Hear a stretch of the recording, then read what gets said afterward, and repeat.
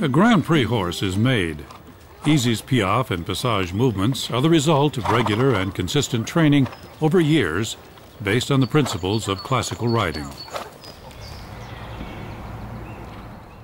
I think, in the name of success, the rules of classical riding often are left by the wayside. Perhaps he should not be so pessimistic. Nowadays, with his help, many riders worldwide have sought and found their way on the basis of classical schooling.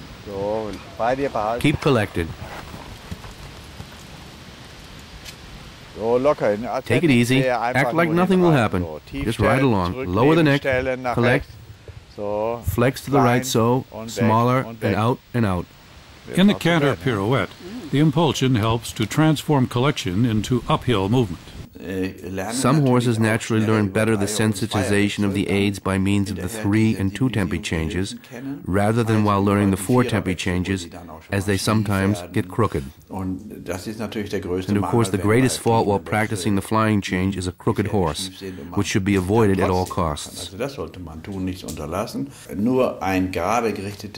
Only a straightened horse has the chance to execute a correct and forward change. That means really jumping underneath the center of gravity and not deviating sideways.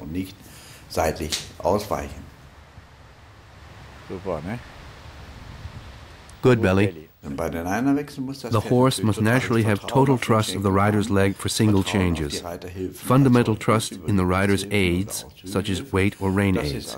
That's very decisive. The horse must be able to feel the sensitive application of aids, but also to execute what is asked by them. That is very important with the 1 tempo changes. And counting along increases the concentration. Good, Beli. That was very good. Now you can do the changes a little more forward like you usually do.